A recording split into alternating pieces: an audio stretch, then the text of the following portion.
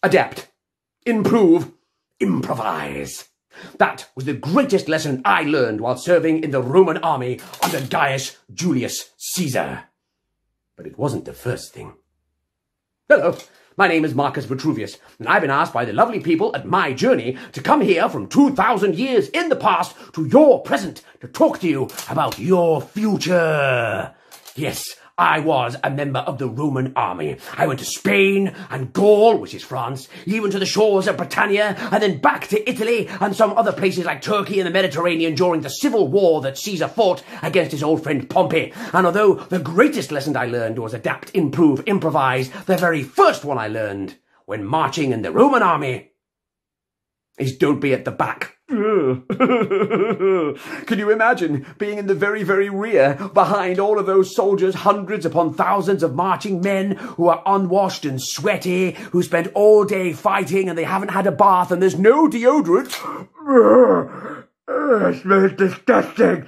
Oh, it's horrible. I noticed as well, the more people at the back, they'd be breathing in not just the smell, but the dust and the filth that would be churned up by all of the marching men. All of the dirt on the ground and the grass seeds and the hay, or the filth from wherever we were would go up into the air like a great big plume, and then we'd all breathe it in. It was called a miasma, not a miasma, that's something else entirely. But miasma is an ancient Greek word which means bad air. All of those people will be marching along. Oh, by the way, there's bits you can join in with this video. Now, if you're a bit old and a bit cool, then you can just, sit near the back and look fancy. But if you want to join in, then stand up right now and let's do this. So, where are we marching? Let's do the marching. There we are, marching. You can do dance marching if you like. Oh, yeah. Dance marching. Or even floss marching. Oh, yeah. Floss marching. I'm doing it. I'm really good at floss. I know you can't see my arms or my legs, but I'm totally doing it right now, and I'm amazing, yeah.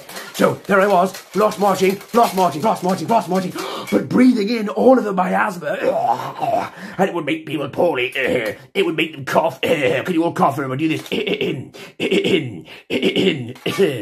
Are the adults doing it? Are they? Are the adults doing it? Make them do it. Make them, shame them. Make them do it. They would also be coughing and being sick. Get ready, everyone going to be sick after 3. Nice big full cheeks when you pretend the sick is in your mouth and then vomit all over your own shoes. Ready? 3, 2, 1. And again. 3, 2, 1.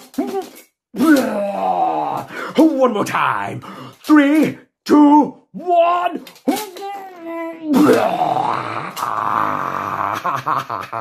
And they would cry. I've been sick of my own feet. They would be very sad. So the key was not to be at the back at all, which meant we had to adapt, improvise, improve. We had to make sure we were going to be at the front. But how? It was especially difficult for me. I wasn't just a normal legionary. I was in charge of some of the siege engines. That's catapults and ballistae and huge scorpion bows. We had to pack them down onto trailers every day. We had to put them in boxes, which took a load of organising. How could we make sure this was quick? How could we be at the front of that marching order first so we didn't get all the bad air in our lungs? Easy. Planning. So I organised and made a series of boxes of different sizes that were the exact size of the materials we were using. Therefore, when we got them off, we developed a system to put them back into place in the correct order, just like putting away your toys or Lego or stacking blocks. And we were very quickly ready before anybody else. You can stack these with me. Ready? Put your hands like this. We're going to stack the big box, medium, small. Big, medium, small, yeah, big, medium, small, yeah, big, medium, small. Now, big, medium, small, keep doing that. Big, medium, small, but pack it down, pack it down, pack it down, pack all the boxes down. Smash them in, smash them in, smash them in, smash them in. Sort them out, sort them out, sort them out, sort them out. Screw them down, screw them down, screw them down, screw them down. Happy time. Happy time because we weren't at the back. Because we organised and planned so brilliantly, we were now at the front and we could breathe in different air. No miasma for us, no clean, fresh, lovely air when we were marching through the countryside of countries that we would bring civilization to, yeah. Now breathe in for me, everyone, ready? And out. Happy face. One more time, in.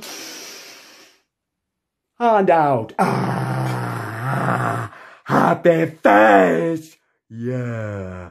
And I noticed that we felt a bit healthier. We were at the front, and we were a bit stronger at the end of a day's march too. Now, I wasn't in the Roman army for long. No, I served my time and I decided to have a change of job. So I went back to Rome and became an architect, making buildings. I got tired of destroying them with catapults. I would build them now. But I noticed even in Rome, there was the miasma around the industry and the factories and the warehouses, even around the places where the bricks were made for the buildings, people would get ill. And in certain places, near the warehouses, near the industry, near the swamps in particular, the pestilence and the bad air and the flies would make people very ill. On one time, a load of houses I had helped build made people very sick because they were right next to the swamp and I had to get everybody out. Now you can help with this bit as well. We're going to raise our knees in the air. You can't see mine, so I'll point up when we raise and then I'll point down when you put your feet down. Ready? So raise your knee and make this noise. Well done. Okay, do it again. And then down is this. Very good. We're going to walk out the swamp together. Ready?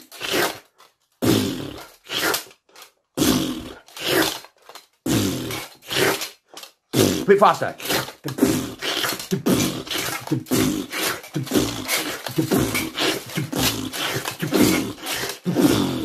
And cheer. Yeah. The people were very happy and no longer ill because they'd not been living near the bad air and we had saved them from the miasma. I was very pleased. Until my journey brought me to this time. Because the miasma's not gone away, has it? It's still here.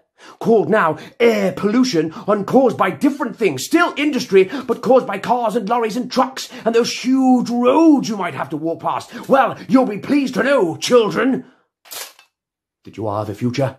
And you can do something, just like the Roman legions did. You can organize, you can plan, adapt, improve, and improvise. Use your creativity and your planning and your minds to make your journey to school better. It doesn't matter if it's a continuing journey to a school you know, or a new journey to a school or a place you've never been before. There are plenty of different maps and apps I'm sure you can consult to work out exactly how to get to school. It doesn't have to be along a main road. You can go through a park. You could go along a footpath or a field, providing you're with grown-ups.